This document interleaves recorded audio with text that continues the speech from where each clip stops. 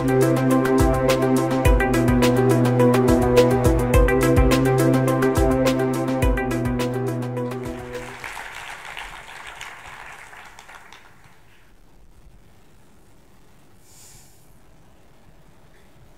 love to wake up and smell coffee. And what about you? I would like to welcome to on this stage with my good friend. This is Coffee Plant. And also would like to bring you back to 1985, that when I was born in the village. This is my house. Can you see that's full of stars? Beautiful light for my home. That's from solar energy. I have a beautiful house. That's probably one of the most beautiful houses I've ever seen in my life. I was born in a lovely Akha family, so which is my mother tongue. And of course, I studied Thai as a Thai person. Unfortunately, I was born in a stateless family at that time. So my family has no Thai citizens. But in the same years, the Thai government sent a team from the district office to do the house registrations and document our family into it. So I don't have birth certificate,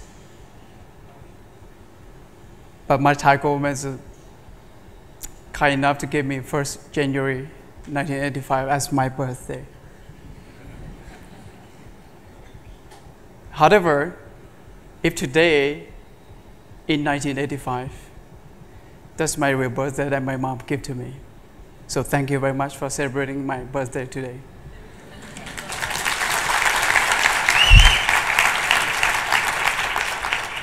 This is my village. It's called Mae Chan Tai. Some of you have seen this village already, whether through televisions on the coffee journey that I organize every year. Can you see that I have one of the most beautiful villages in this world as well? You can see mountains and mountains, beautiful trees surrounded our village, fresh air. I was not any different from these kids that are running around the village. Very often we don't have shoes, we have very little clothes, but we still have very, very good life, happiness. When I was young, my mom told me that I have to go to school, which is, I have no idea what the school is. So I asked my parents that, how is school like? My parents told me that there's a four corner of the room. There's a teacher standing in front of you with a stick and chalk. Teach you how to read, how to write, how to live in this world. I asked them, have you been to school? They said no.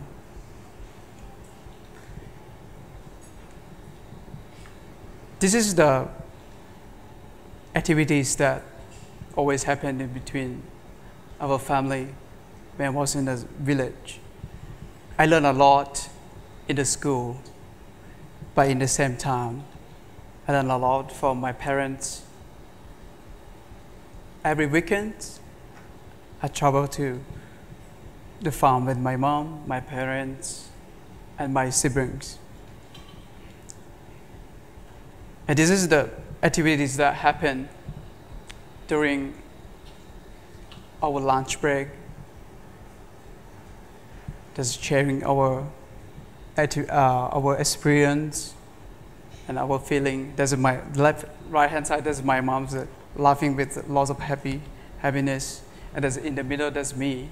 And the left hand side, there's my youngest sister drinking water from the banana leaf. This is the simple life that I share with them. When I was young, I travel to my school with 4 kilometers, walking from my home, and 4 kilometers back to home from kindergarten until finish primary level. Every time that I went to the farm, this is what I saw in my plantations or my parents' plantations. Can you see that there's full of the vegetable, coffee trees, like what you see here, the persimmon, cherries, peach. But when I grow up and I have to go to school and higher educations, we have to spend a lot. And to generate the money and income in the village is not easy. So by growing the vegetations in the gardens for our own is not enough. So my parents have to work harder and harder. I was not understanding anything about that at that time. But this day you can see that how many villagers or parents could actually support their kids to school. I'm very lucky that my parents are very supportive parents, and I was the first person from this village that graduated from university. This is the plantations that we changed from the simple crops that we grow for our own to the fruit and to many cash crops, including the coffee. The villagers back to home, they don't drink coffee. We don't know the taste of the coffee. But we have to grow because we need to generate the income for our siblings, for our family.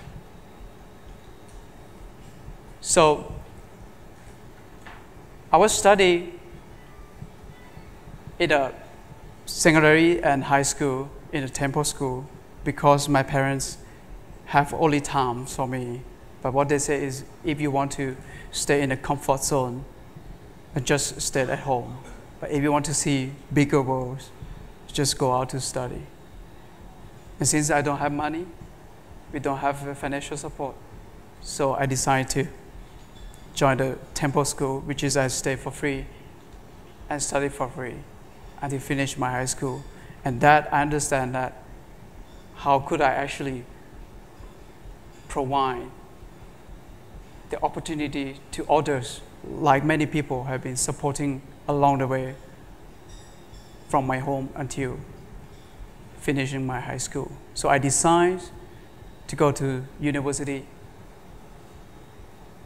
in English with the English program, even though I hate this English language.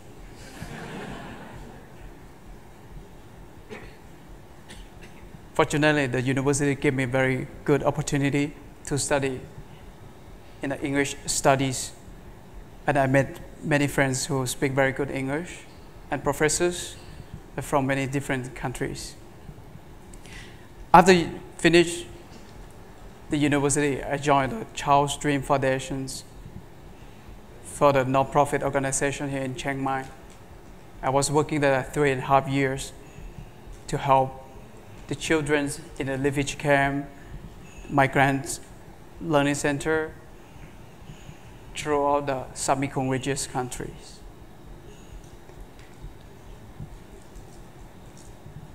And the last year that I was staying in the Child's Dream Foundations, I have an idea of to build a social enterprise. I don't know what to do, so go back to the village to talk to the farmers, to talk to my parents. The reason that I went back to home is not because of I show my smarter or intelligence or anything, but I just can't to sit and see the discriminations or the problems that happen between the farmers and the middleman. So I decided to talk to the farmers to set up the little organizations that I named AKHA AMA Coffee in 2010. And we have been working through the coffee farm, working with many customers, and who have the same idea of helping the communities. This is the coffee fruit that many of you might haven't seen before it become a brown beans in a grinder. Is actually the fruit like we call cherries. The reason that I show this thing is how we work together with different participants, not just the farmers, but people who actually have the same ideas, not just from Thailand, but from different countries, to work together to improve the quality of the coffee that many people believe that Thailand has very bad coffee. I spent some time to travel around, and this is just happened in beginning of this year. I traveled to Oregon, Portland, to study about coffee roasting, QC, cupping, everything with a Stumptown coffee roaster in Portland. To do this, I bring several samples of coffee back to the village. We roast the coffee in the wok and share the experience to show them what the coffee from different countries is tastes like. Not only that, we bring the people who actually have the same idea of helping and then study the community from the town back to the village to see the farmers through the coffee journey. So actually, people who are living outside our communities can see and understand the farmers. And at the cafe, what we do is we share the knowledge, we share experience to our customer. And this is one of the moments where we share with the people who come to visit our cafe. And they can be local Thai people or customers from different countries. And you can see that this is the environment or the situation that goes every day in the coffee shop that we have. AKHA AMA is not only just blending for local people, not just Thai people, but it's for everyone who has the same idea. Our coffee was selected by World Coffee Events in 2010 in London, England, in 2011 in Maastricht in the Netherlands, and 2012 in Vienna, Austria. All this journey that I want to share is to see that actually if you have passions and motivations to help the villagers or the communities, you cannot do by only yourself, but you can work together with stakeholders, your friends, or everyone around you. And can you see that this happiness that happened in the village? They have tried their coffee, and they can try to make their coffee for their own. And this is the happiness that happened. Thank you very much.